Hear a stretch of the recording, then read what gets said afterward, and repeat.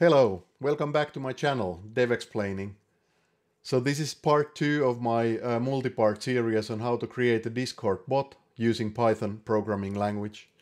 Last time we made a video on the prerequisites that you need to have. So let's jump to those just as a reminder. What you need to have is 5 things. So you need Discord account, you need Discord server set up for you, you need Discord application and a Discord bot with a token that we are going to use next. Finally, you need to add the bot to the channel and you need to grant enough permissions for it to do its things. If you haven't seen the first part, now is good time to jump there. It's less than 10 minutes, so it's a quick watch. And then you will be all set up for the next part. This is where things will actually get fun.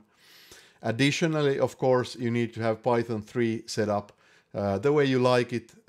I can briefly show how I like it in the next part, but I have a full video on how to do that setup elsewhere. Okay, so just a quick reminder, if you like what you see here, give me some feedback. That loop keeps me going, and right now number of subscribers is very essential metric for me in this experiment of mine. So you can help by liking, by subscribing, and especially by sharing the link for anybody who might be interested. The more people kind of are exposed to this particular video, the more people I might get to subscribe, and good things will happen once I hit specific levels. Right now my subscriber number is quite kind of modest because I started like a week ago. But I would like to rapidly grow it, so spread the good word and press those buttons. That will help me grow as well, and then I will keep on making stuff like this. So let's jump into the code next. I have some notes here so that I can remember what to do while I'm talking. Actually, let's go back to the camera view because there's one more rant to do. Force multiplier. If you want to be a very good software developer, you are going to cheat a little bit. So you are going to use some tools, frameworks, or libraries that will make you better, faster, and more competitive in that sense. And that would be some libraries that are good, of course. So there's a lot of libraries around, and trick is finding a good one. So a good library would be one where the abstraction level is just good for your purposes. It's not too high and it's not too low. Too high abstraction level is not so flexible, and too low abstraction level makes you code a lot. So additionally, you should take a look at if the library is really alive, if it has been updated recently, is it up to date with Python versions, and in this case, is it up to date with Discord? So is it feeling good and working as an extension of your skills?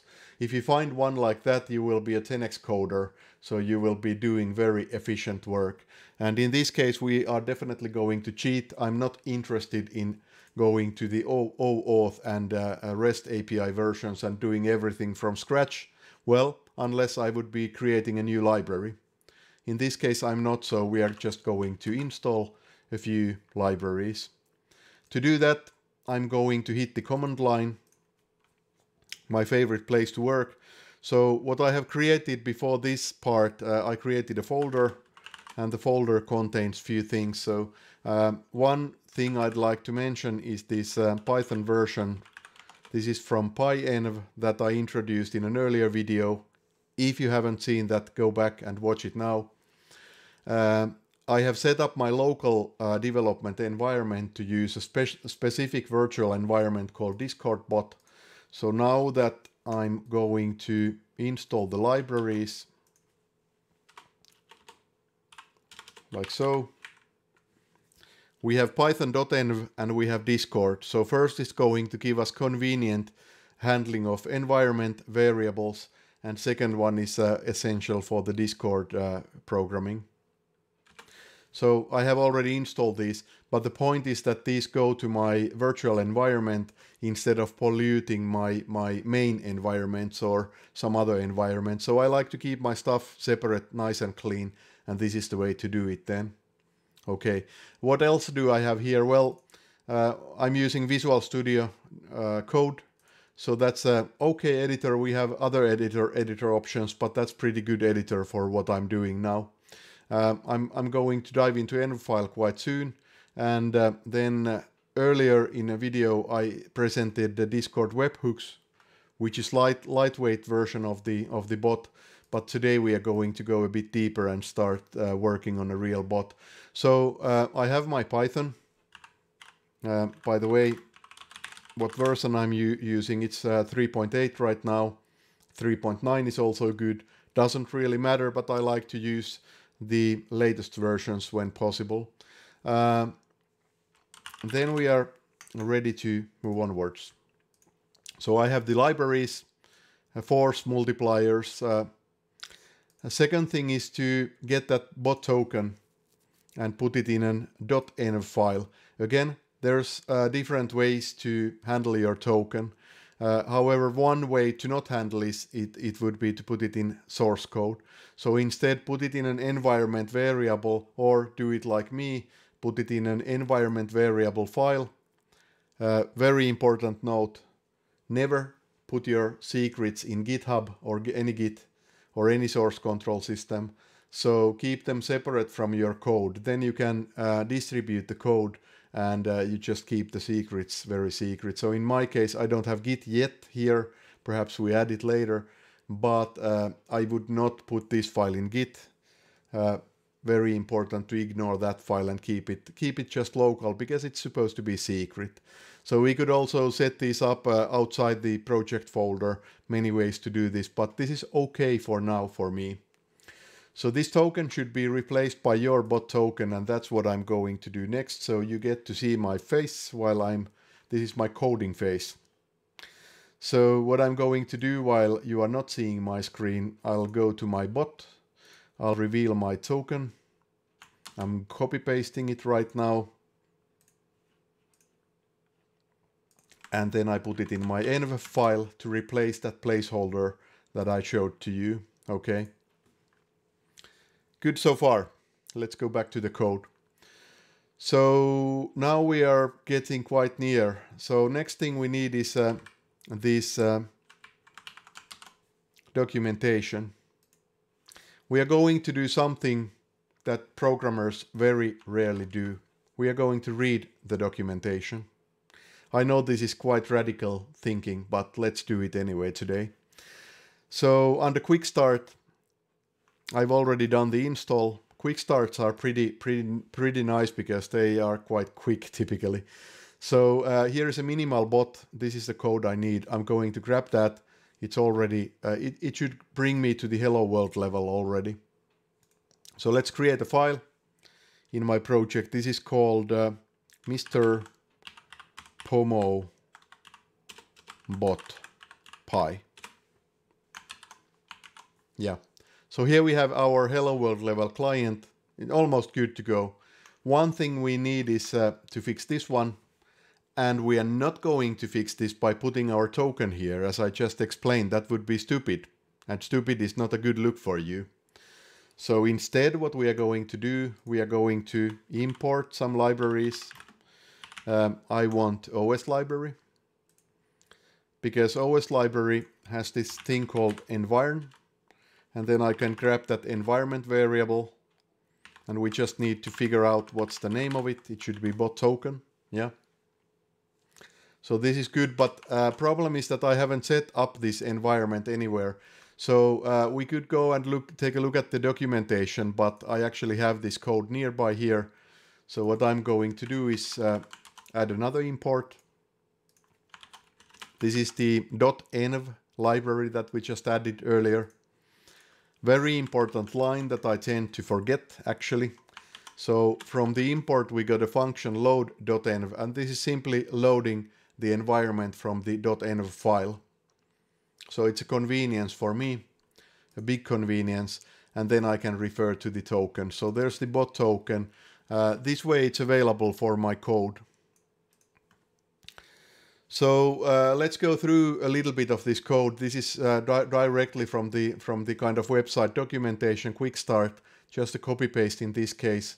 We'll build on this later, but just to explain a few key points. Discord library has been imported. Then we created a client. Then this is the part I really love here. So we have annotations that mark specific functions, and then we have asynchronous functions. They are callback functions. So when we have connected to Discord, this one will be called, and we would be expecting to see this. And then we have on message that is triggered when a new message comes to the channel.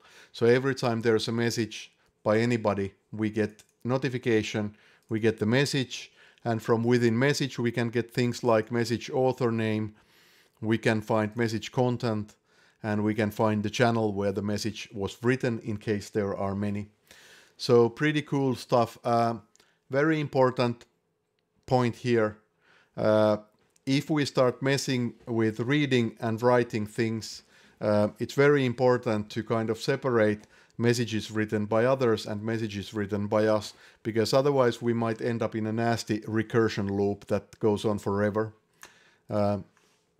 So if message author equals the current bot client username, then let's just skip this. But otherwise, if it was written by somebody else, then let's check message contents, and if it checks out, then we can send a new message to channel. So this is quite nice, rapid hello world level baseline, and as I said, we can later on build more on top of this. Let's run this. Yeah, at least it didn't crash yet. After a few seconds we got the first callback, so we should be connected with the bot to the server. Let's verify. If we go here, we can see, here is my server and channel, we can see that Mr. Pomodorio is now online because the bot is connected. So that's a good start. How could we interact with Mr. Pomo? Well, let's say hi. I've been a bit more lonely these days when working from home. Thing is that there's not so many people to have conversations with, so that's one motivation for creating Mr. Pomodorio bot, because now I always have somebody to chat with. Unfortunately, he's not on a very talkative mood, but he actually wants me to use this syntax. So now I got a reply, and now I can eternally just keep on chatting, although it might get a bit monotonous. So Mr. Pomodorio doesn't yet know many tricks, but we will get back to that later. So I try to keep this short. This was now about a bit less than 15 minutes video. So we have been building on different parts. Part 1 was how to set up Python. Part 2 was how to set up Discord properly. And then now we reached part 3. Well, this is part 2 in the bot series, but we are now able to write the hello world code, actually copy paste that and modify it a little bit. But we have still been taking care of some important topics like protecting the secrets in a nice way. And well, I think that's pretty much it. So this is a good start, but it's not awesome yet. I hope that in the upcoming parts we will make it more awesome. My plan is to actually make it do something, because when you try to apply something against a problem or challenge or kind of a feature that you really want, then you start seeing interesting things. So as long as we are on the hello world level, it's not very interesting, and it's the same stuff as everybody else might be doing. I hope my explanation was clear enough so that you now have a recipe how to get started. We will build on top of this. So sorry about that. If this was interesting, click those buttons, let me know that this was good, share the word and leave some feedback. And if this was interesting, see you next week. Stay tuned, there will be more good stuff coming up after this one.